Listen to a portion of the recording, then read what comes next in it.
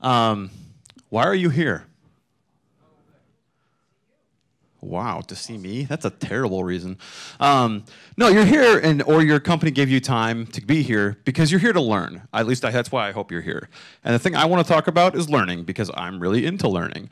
Learning for me is very, very important. Now, I'm going to tell you a little bit about me. I am Mike Stahnke. I work at Puppet Labs. I run release engineering and product security.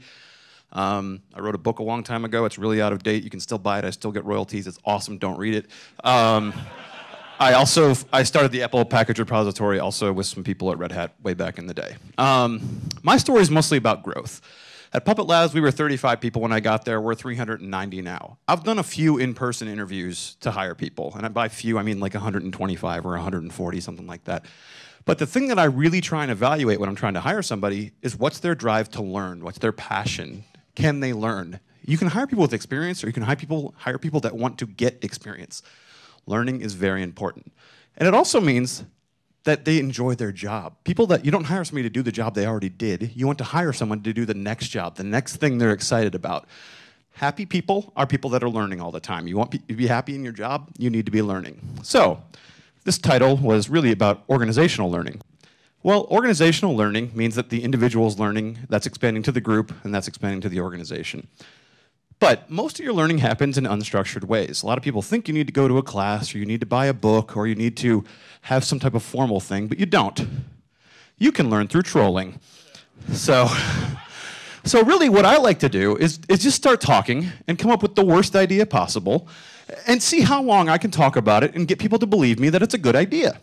And then we start figuring out, why is this a good idea? Is it not a good idea? Wait, was that bad idea actually a good idea? It turns out that sufficiently advanced thought leadership is indistinguishable from trolling. So I love bad ideas. I love bad ideas so much that we have a day on the calendar once a week marked for bad ideas. Monday, we dedicate it to it. Why? Because Mondays suck. So let's just add bad ideas on top of it. And actually, it makes Mondays very fun. So I'm going to give an example of coming up with a terrible idea. When we were switching away from Ruby, we had to deliver a JVM onto our on-premise software.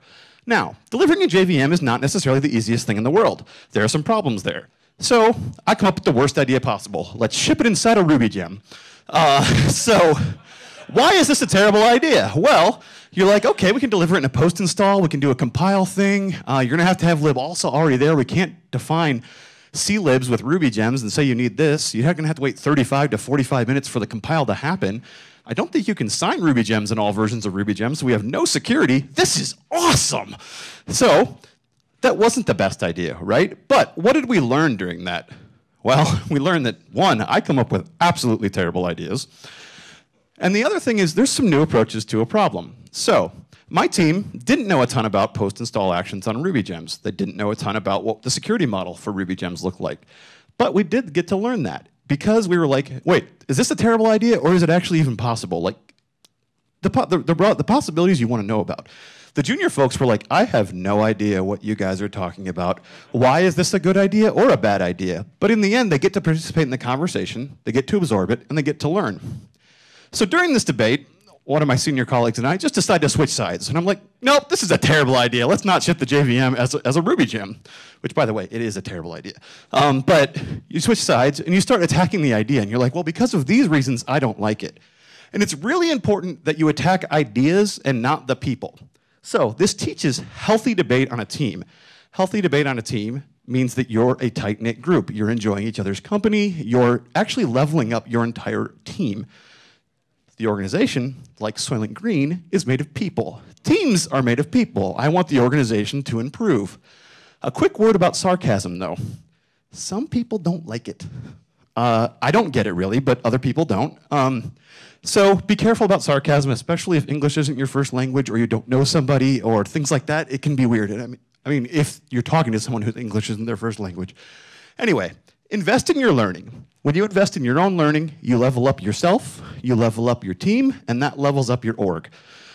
We also have other days of the week where we do crazy things in my team just because I like to enjoy things. And also on Friday, please don't forget about Dr. Dre. Anyway, I'm Mike Stahnke. You can follow me at Stahnma on Twitter. I will rant about AIX and packaging and software and security and all sorts of proprietary crap all the time. So anyway, cheers.